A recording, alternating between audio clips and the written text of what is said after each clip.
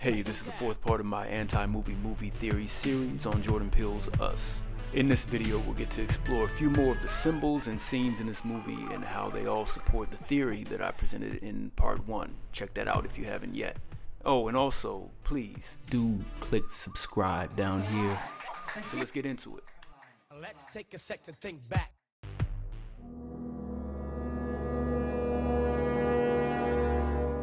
You know, the movie's starting off in an amusement park when no one's particularly amused. The parents are bickering, and despite the adults' attempt to maintain a facade of fun, we get the sense that young Adelaide is picking up on all these vibes.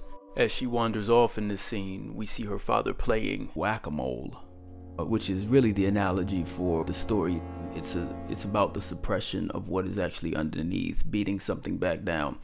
Later on in the movie, we get the counterpart to that scene as being the father underneath punching the wall, if you ever catch that. So what does that mean when you hit the wall, right? It's like you actually realize you're coming up against something that you feel you can't get past. That's hitting the wall. Exactly what his factual self would be experiencing. That's freaking masterful, bro. This same scene also introduces us to the theme in the movie of alcohol and the use of alcohol.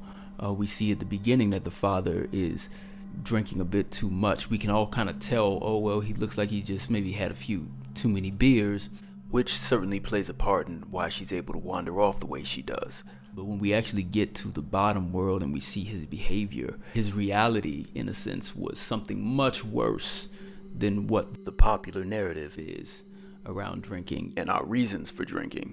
From the movements of his tether underground, my assumption is that the father is drinking in order to suppress his rebellious, hard-to-control tether.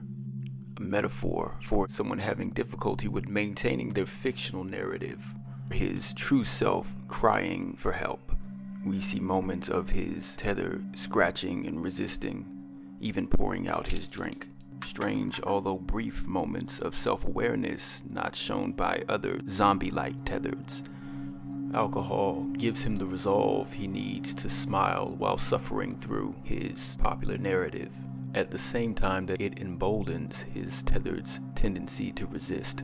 A paradox which probably causes the implied breakdown within Adelaide's family structure, and is also suggested to be at play in the marriage of Kitty and Josh. And her knowing these things about the world that she's in is precisely the reason she does not drink when it's offered to her. Most likely out of fear of losing herself and, by extension, her children.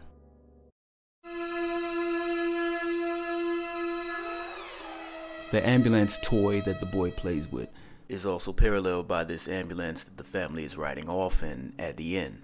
The ambulance represents some aspect of holding on to this false narrative or protecting it.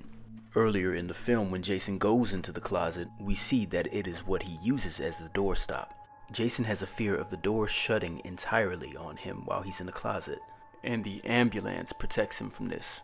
The ambulance represents safety from the threat the Tethered's world poses to their world. Symbolically, it leaves the door open for the narrative to stay where it is. The innate fear that he has of being locked in the closet. What's all that about? One who is trapped in certain spaces may actually become clearer about what they are and what they are not. In other words, that solitude that the boy would experience once the door shuts would cut him off from the fictional world he knows and reveal to him who he really is once there's the opportunity for his other self to come in there.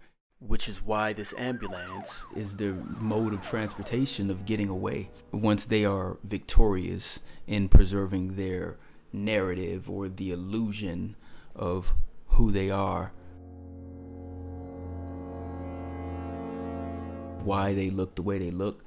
I have a theory on that, but let me warn you.